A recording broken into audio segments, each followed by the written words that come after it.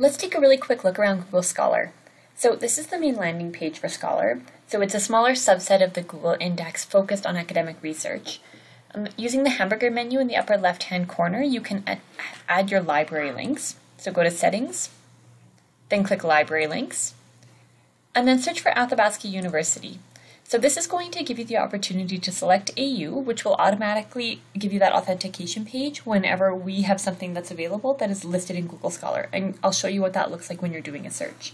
So select your two AU options, and please do select both. You can also select the Canadian National Catalog and find an amicus, and that will open up some dissertation and theses results for you. So let's click on Save here. Okay, and then let's just do a really quick search. We are just going to search for, let's do strategic planning and e-learning. So we end up with primarily article results. It gives us a general date limiter on the upper left-hand corner. We can also sort by date if we prefer that over relevance. Relevance is determined by a proprietary algorithm, but you'll notice that the bulk of the items that appear near the top of the list have our keywords appearing in the title or are prominent in the little snippet of text that's provided right below. Over to the right of each item, you'll see these full text options. If you see PDF or HTML here, just click on that to see the PDF. Do not click on the title. That will generally take you straight through to the PDF option.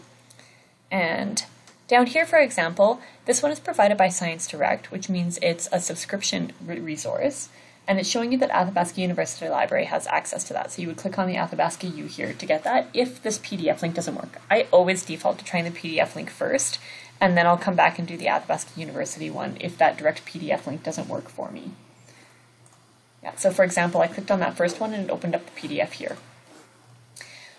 Couple of really handy tools here. This cite option, so the double quotation marks, and the cited by are two things I use very frequently. So the cite option will give you a structured citation for the item that you're looking at. It's not perfect, but it will give you a general overview of how it should look. In this case, this one's very accurate, minus a digital object identifier, the DOI, that should be appearing at the end here.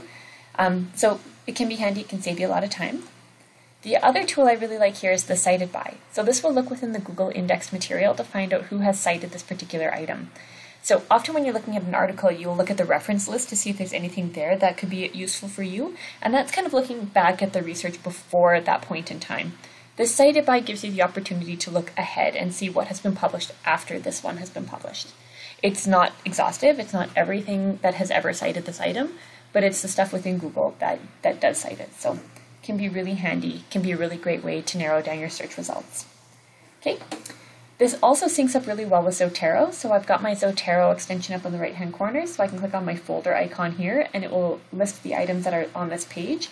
I can select the items I want and then add them to my folder by clicking OK.